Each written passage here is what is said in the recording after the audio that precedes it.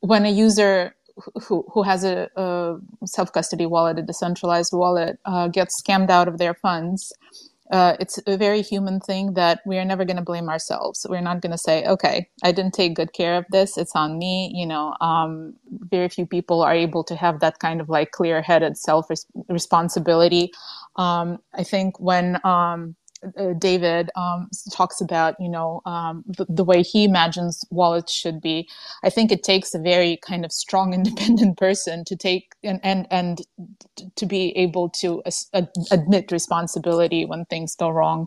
So I think we have to navigate kind of this space between accepting human nature and working with it, and seeing if maybe we as a space, crypto as a space, can kind of elevate human nature and kind of encourage a culture of self-responsibility and security. Because if you're taking good care of your wallet and taking good care of your keys, you're making the place more secure for everyone else.